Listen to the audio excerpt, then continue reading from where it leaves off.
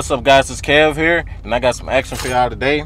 Today is the big day. We finally about to take the car to Dedicated Motorsports to get an ice tank installed. You know, if you don't know, a lot of people in the V community know, but Dedicated Motorsports, it's a shop out here outside of Fort Worth, and they do pretty good work, man. They're gonna get this ice tank installed, which, you know, it's kind of late in the summer, but you know it's needed anyway though. So you know, I might as well just go ahead and get that done. So yeah, guys, it's time to control these IETs, man. This summer has been, I know I haven't had a whole lot of content for y'all strictly because it's just too hot out here, man. You know, it makes you not even want to really race the car, you know what I'm saying? I still drive it and everything, but even after a certain pull, like even from a third gear pull, my IETs reach over 160, and that's just terrible right there. So like I said, we about to get this ice tank installed, and I'll see you there. Alright guys, we just made it to DMS.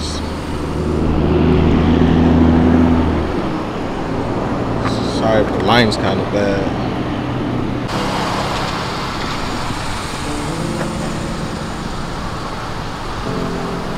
Like I said, guys, it's Dedicated Motorsports. It's the name of the shop. And they got some heat here, as usual.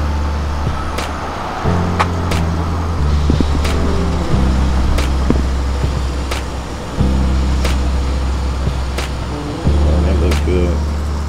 Like I said, man, it's a whole lot of V's here.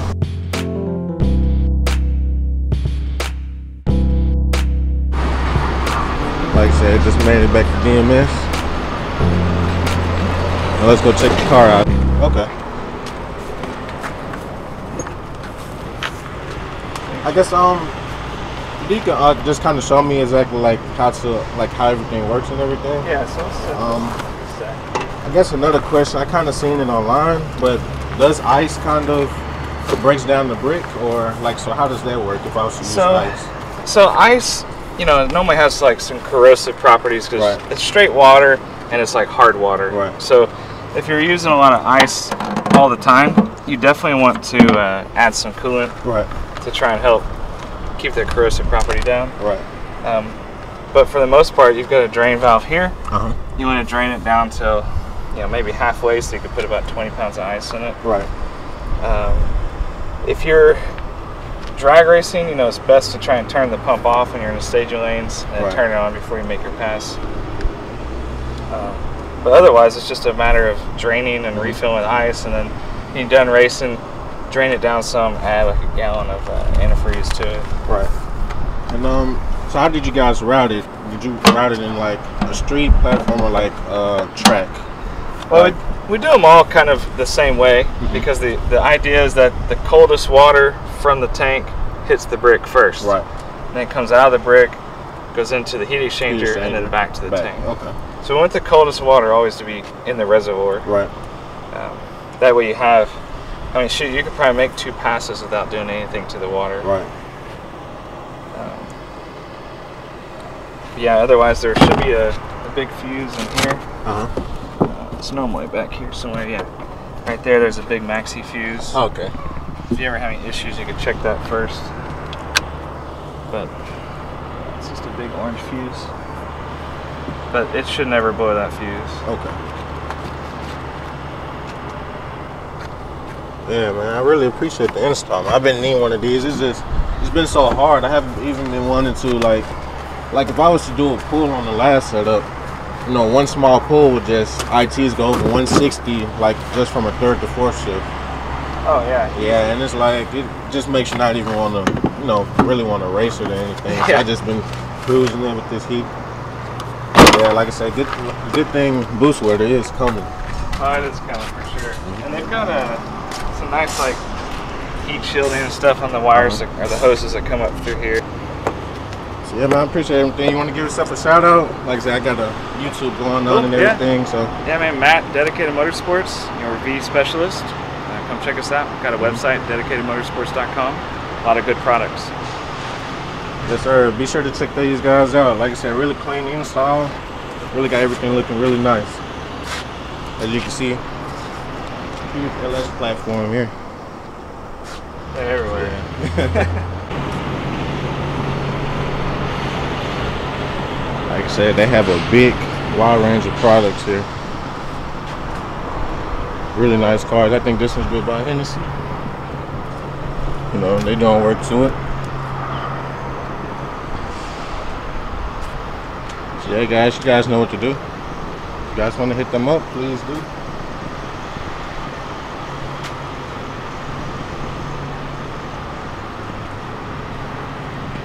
I love that carbon fiber.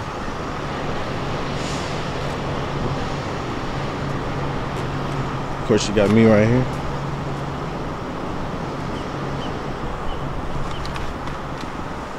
ZL1. Really nice ZL1. This in there. A lot of nice cars out here. Like I said, they are it with the CTSVs, man. So if you're out in the Dallas area, make sure you come out and check them out. You got more out this way. Of course, you got a few cars in the shop. Another view right there. Yeah, man, so you know what to do. Cold start.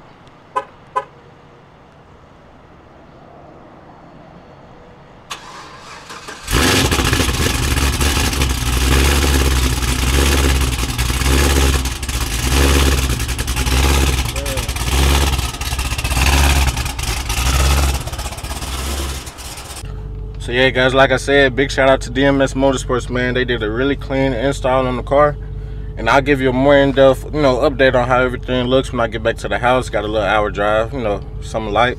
But yeah, man, big shout out to them, man. Like I said, they a really good shop out here in Weatherford, Texas. It's just an hour outside of Dallas. So be sure to check them out, guys. Like I said, you know, I showed you the cars. They do a wide range of different vehicles out here. So yeah. You know, I just want to thank everybody who's, you know, been involved with the vehicle, from Justin White Tuning to JMG Motorsports in Tulsa, Oklahoma. They did the start, you know what I'm saying? MS just helped me with the, you know, install on this trunk tank, which I really needed.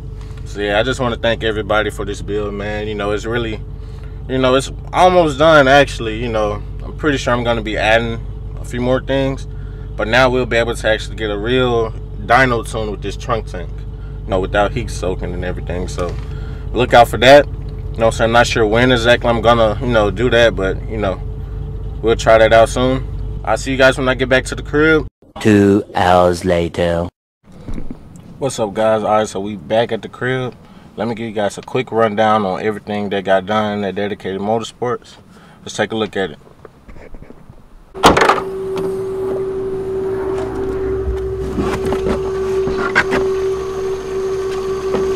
So yeah, guys, first off, you see the really clean install. And I say they did a great job on this. Like, it's terrific. And look at this flow.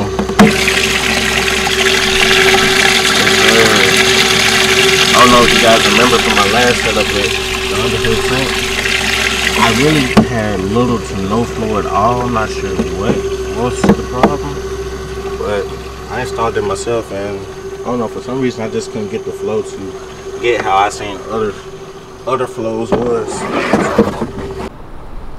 And like I said, guys, really clean install, man. They got everything cleaned up for me. Engine bay looks very nice.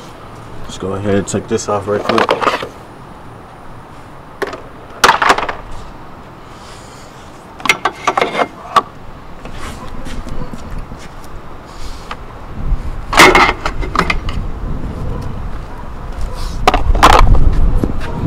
Yeah, guys, they cleaned up everything for me under here. And like I said, really clean install, man. This is the hose. It connects to the back of the supercharger.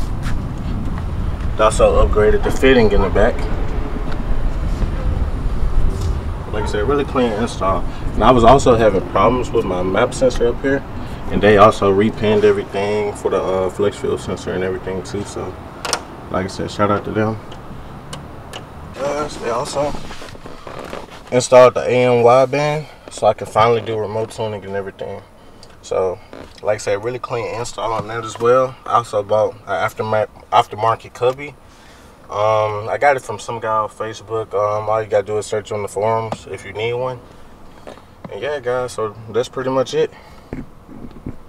And also, guys, just a quick update on the drive home, man. It's currently like I think this morning it was around maybe 80 degrees outside, and you can just see the difference right there. Like the car, typically I'm around maybe 20 to 22 degrees over ambient, but today was actually around like 14, 15 degrees consistently. So like I said, you can tell the big difference on the way the trunk tank works compared to the underhood tank. So yeah guys, I'm gonna end the video right here. Remember, the shop is called Dedicated Motorsports. You can find them anywhere online and on Facebook. And also, like I said, I want to appreciate them for the clean install. And like I said, just look out. Now that I have cool temps, I can finally put the car on the dyno and see what she actually makes. So I'm gonna be planning that sometime soon, so be on the lookout for that video as well. Remember to like, comment, subscribe, and I'm gonna end it right here. Peace.